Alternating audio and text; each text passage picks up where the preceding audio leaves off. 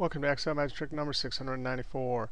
Hey, if you want to download this workbook and follow along, click on my YouTube channel, then click on my college website link, and you can download the workbook, Excel Magic Trick 686 to 697. In this trick here, we want to talk about the SUMIF function and how it cannot handle arrays.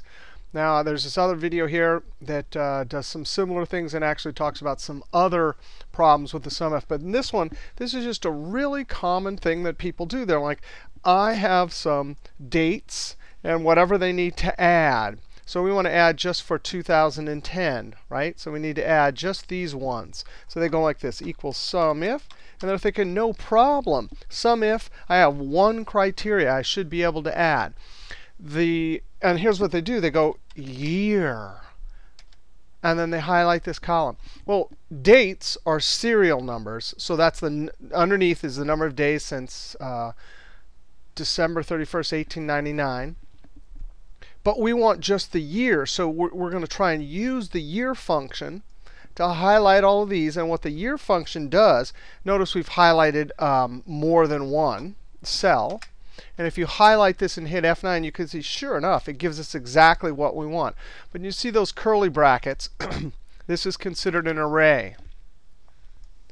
And notice, what does the screen tip say for the SUMIF function? It says range. Now, if you go up to help, it doesn't tell you that it doesn't accept arrays. But I guess they expect us to figure out because it says range there, not array. But that's never going to work, right? So I'm going to suspend that. Well, what people usually do is then they go, hey, here's the criteria, comma, and here's the range.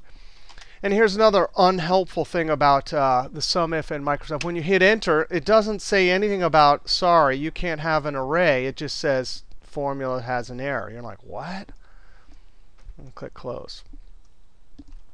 Copy, space, and Control V. So that's never going to work.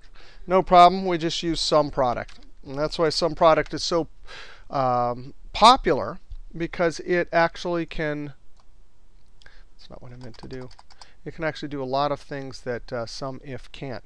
All right, so we're going to do our same construct, except for the year. We have to do the year, highlight this. And we have to put a parenthesis before it and double negatives, because we're going to say, hey, year function, you have all those years. Are any of those equal to that? Well, some function can't really handle the trues and falses that this delivers, F9. But the double negatives can, Control Z. It'll just convert those to ones and zeros, and then SUMPRODUCT will add. All right, SUMIF cannot handle array. All right, we'll see you next trick.